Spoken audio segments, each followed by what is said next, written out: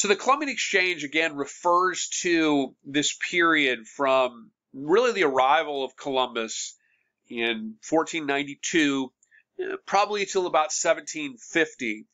And this map down here, of course, on the previous lecture on this subject, this map is much larger, but this map down here shows you all of the voyages of the explorers during this period of time.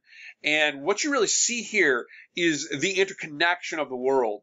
It's during the Columbian Exchange where you really see the creation of a world system, the incorporation of North, South, and Central America into the already interconnected world. And what the Columbian Exchange really looks at is examining how profoundly the world changed as a result of that interconnection, as a result of the incorporation of North, South, and Central America into the greater world system.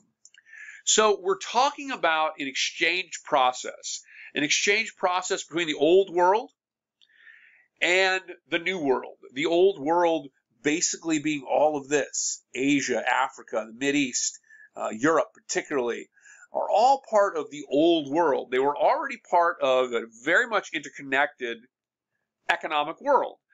There were spices from India and products from China that found their way into Western European markets. That was already the case before the sort of era of the great mariners of Western European history in the 1500s, 1600s, and beyond.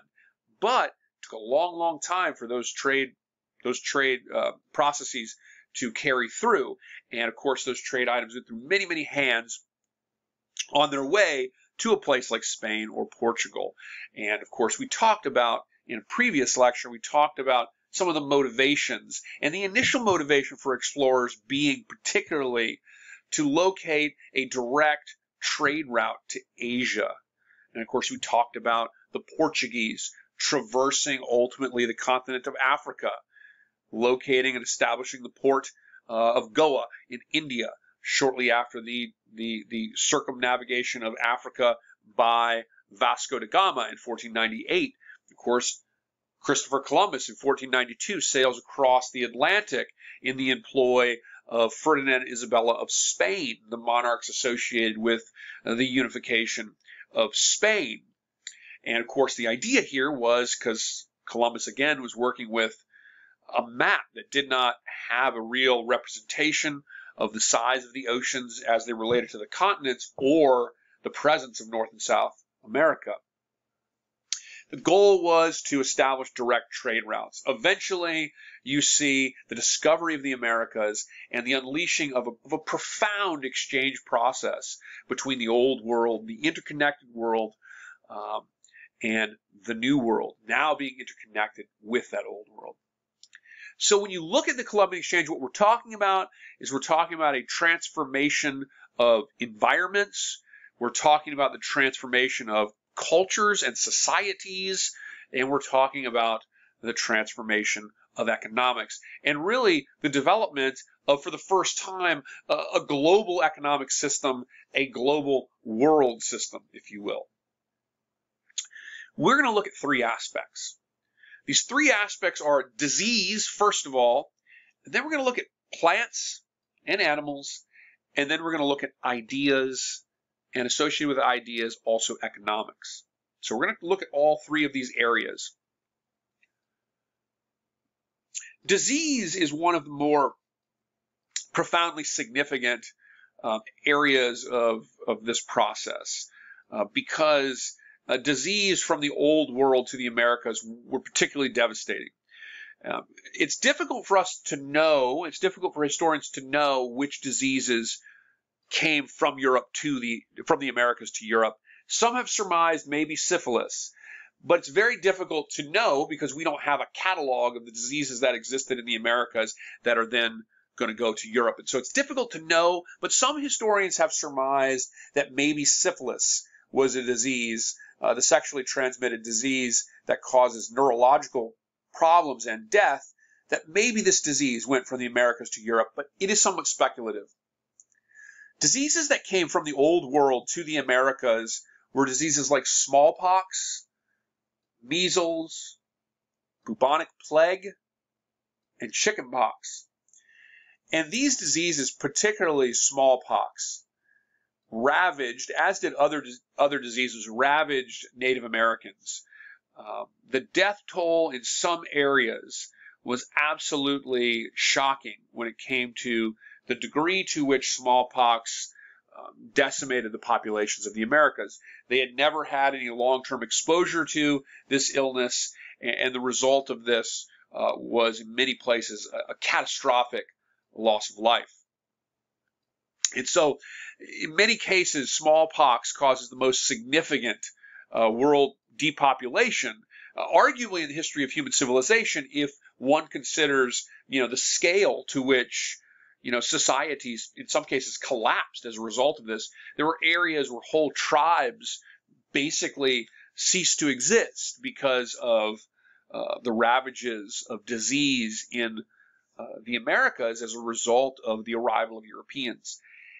These diseases, traveled, of course, through the interconnections of tribes. So diseases might have emerged in one part of the Americas and then through, because of course the Native American tribes, they might be far flung, but they were nonetheless, in many cases, from North America to Central America and to South America, they were also interconnected with their own long distance trade networks. And so diseases would have traveled as well through the Americas. And so many North American native tribes, for example, were devastated as well, even though they weren't at the center of the sort of initial conquest from the Spaniards.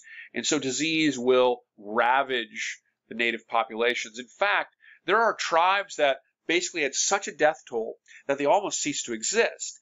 And then they would unite with the survivors of other tribes, and in some cases form new tribes. So it had a tremendously devastating impact. This is an artistic depiction from the time of native people suffering with smallpox. And this is an incredibly ugly and potentially deadly disease that the modern world, or I should say the developed world, has in the 21st century largely eradicated, though there are still cases of smallpox in the developing world. Disease is a part of conquest. Here you see a portrait of Hernan Cortes. And Hernan Cortes was responsible for the conquest of the Aztec Empire, which was located here in Central America, centered at the city of Tenochtitlan, which is located on Lake Texcoco, not far from the old city of Teotihuacan. Teotihuacan was not an Aztec city. Historians actually don't know the exact dynasty that sort of founded that city, but they're located in the same area, which is in the highlands of central Mexico. This is where Mexico City is today. And the height of the sort of city and pyramid building of the Mayans in the Yucatan, and of course their predecessors, the Olmec, also in the areas around the Gulf Coast near the Yucatan. Those civilizations' eras of height had largely passed. And when Cortes came, Central America is really dominated by the Aztec Empire. Now, the Aztec Empire, in many respects, shared similarities with other empires that predated them from the Americas.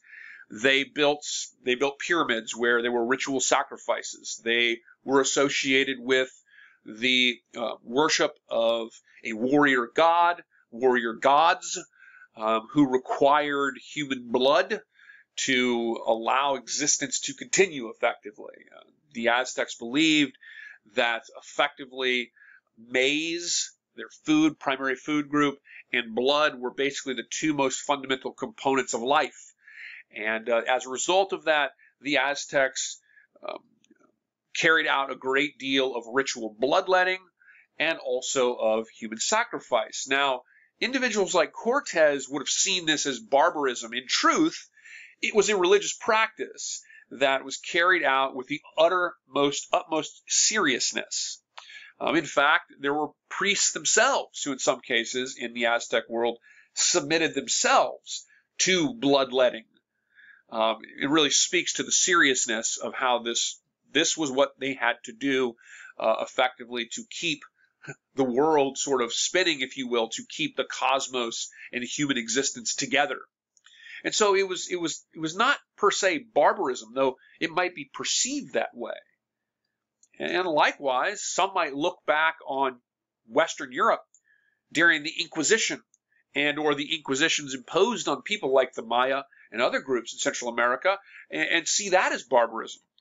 The assertion of a singular sort of religious dogma across Western Europe during the Middle Ages, and of course, particularly in the later Middle Ages as well, were of course enforced with incredible, ferocious power, torture, and death. And so these are very important practices, and we really shouldn't look at these practices and assume that the Aztec civilization is necessarily a barbaric civilization, though the massive practice of human sacrifice certainly made it look that way to Europeans who arrived there. Hernán Cortés and his conquistadors, they were privateers, by the way, and his contemporary would have been Francisco Pizarro. Pizarro conquered the Inca in the Andes Mountains in the city of Cusco in modern-day Peru. And of course, Cortés, his people are associated with conquering the Aztecs, centered here at Tenochtitlan. In many cases, this conquest was really made possible in part because of smallpox. Cortés, Pizarro came with small numbers of people, and while they did have some advantages, they had weapons of Spanish steel, they had horses, they had gunpowder weapons. While they do have those advantages, the Aztecs far outnumbered them. Even though many of their weapons would have been made of things like obsidian, they nonetheless greatly outnumbered them. Though the Aztecs too did they did alienate many neighboring tribes. The Aztecs used to tax neighboring tribes, and one of the taxes would have been humans, which in some cases might have been enslaved, and in other cases might have been used for ritual sacrifice. So there were a lot of neighboring tribes in this empire. It is an Aztec empire, so in this area that is shaded here, you're talking about a central group controlling a number of different tribes, and oftentimes controlling them in ways that those tribes very much see as repressive, and as a result of that, the Aztecs did not have a tremendous amount of friends in their empire, and those rival tribes certainly also helped Cortés. Interesting little story about Cortés. When Cortés arrived here on the coast, the Gulf Coast of Central America and Mexico, they had come from Cuba.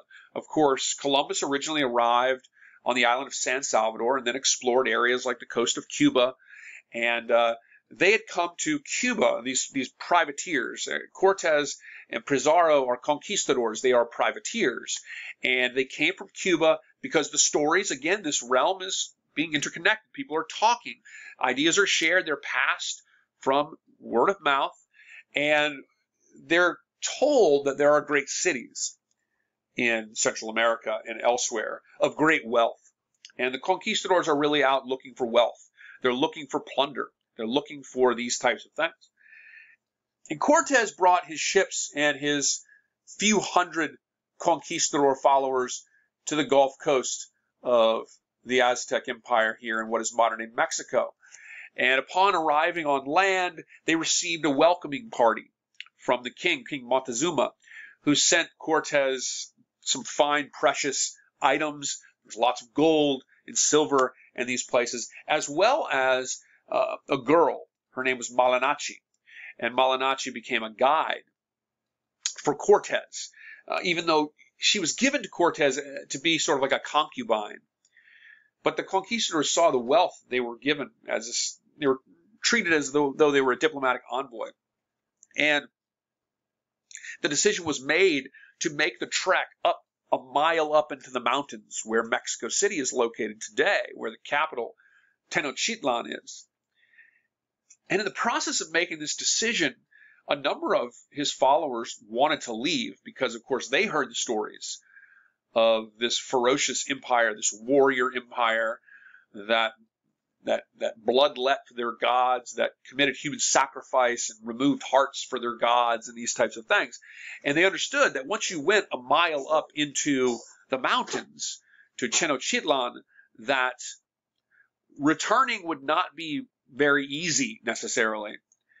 Pizarro was so possessed by a desire to plunder this wealth that he actually had the ships that were moored off the coast here scuttled so they couldn't be used, so that his followers had no choice but to continue on. To make a long story short, in Tenochtitlan, and Tenochtitlan was a city on an island. It was connected by causeways, 4 bridges that connected the city. And in the city, there were pyramids where sacrifice was committed. They were incredibly, he has a biographer with him, Cortez does, and they were incredibly impressed by the splendor and wealth of this city. Its building structures, its incredibly ornate wealth. In the city, Cortez and his followers would kidnap Montezuma and demand a ransom.